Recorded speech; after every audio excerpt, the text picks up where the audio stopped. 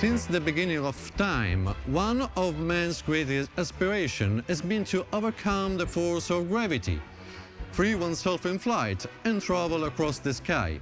Herein is contained one of the finest ideas of liberty shared by mankind.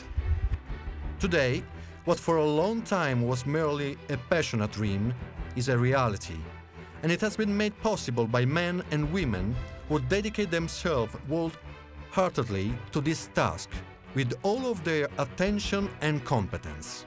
In Italy, ENAV, Italian Company for Air Navigation Services, enables thousands of aircraft that crisscross the national airspace every day to coexist safely within a perfectly well-organized and accurately controlled grid.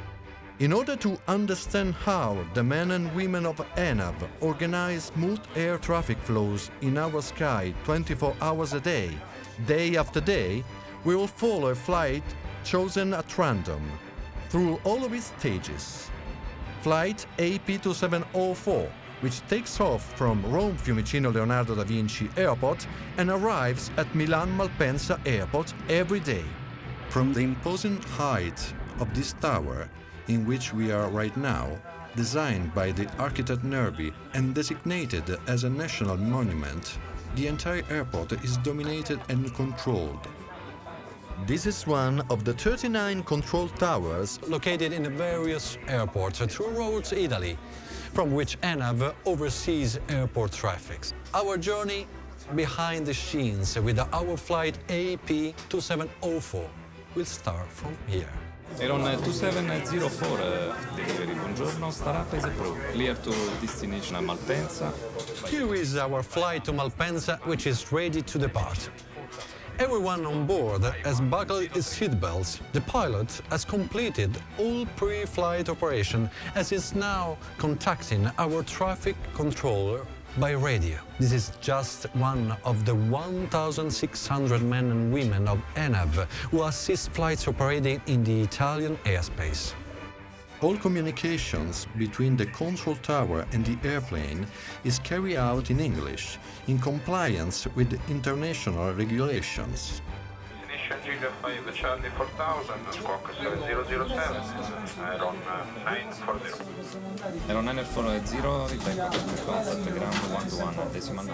It's exactly from this station, here called delivery, that the real management of the flight begins. Right now, the delivery control assigns the pilots the first part of the route he will have to fly and the altitude he must reach once the flight is underway. This is one of the 31 million ground aircraft ground communication exchanges that take place between Italian controllers and pilots, who work for many different airlines every year. Besides radio communications, ENAV provides carriers with an impressive range of services, including 420,000 bulletins each day on the online database that is accessible to the world's aeronautical community. It issues approximately 4,000 weather observation and forecasts daily. It constantly updates aeronautical maps and studies and establishes flight procedures. It also provides a service which checks the correct functioning of radio assistance service. Okay, the pilot has understood the instructions correctly. Therefore, the delivery controller authorizes him to start the engines. Aeron 2704, read back correct. Contact ground 121.9, good day. Aeron 2704, taxi holding point 25 via Hotel November Golf, November and Brown. As we can see, the airplane has begun to move. Now, what is called taxiing is underway. From this moment on, management of the AP-2704 is turned over to another controller called the ground controller.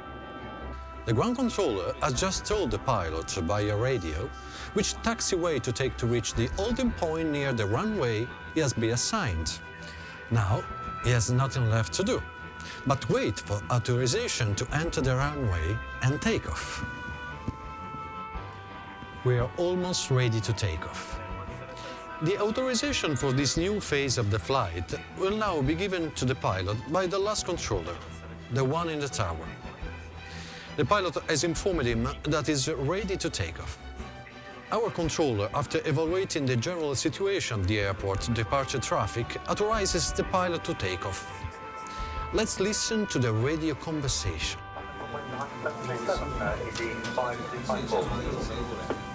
Toronto 704, runway 25, clear for takeoff, wind 270 degrees at 6 knots.